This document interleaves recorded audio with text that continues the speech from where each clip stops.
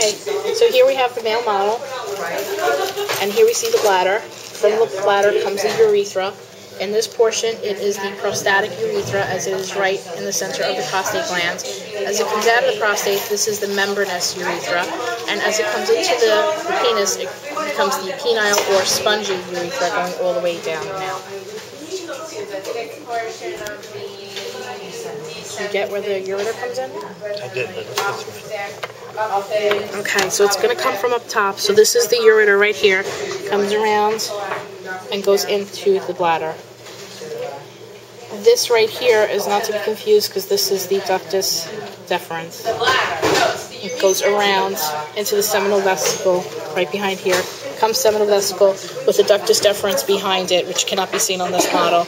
Comes in and joins in right here into the urethra. So is this part of the ductus deferens? I don't know if it's called the ductus deferens at that point, but that's where it joins in. The seminal, it's the seminal vesicle. So the seminal vesicle is over here, right? This is the seminal vesicle? Mm-hmm. Right here? This big one right here.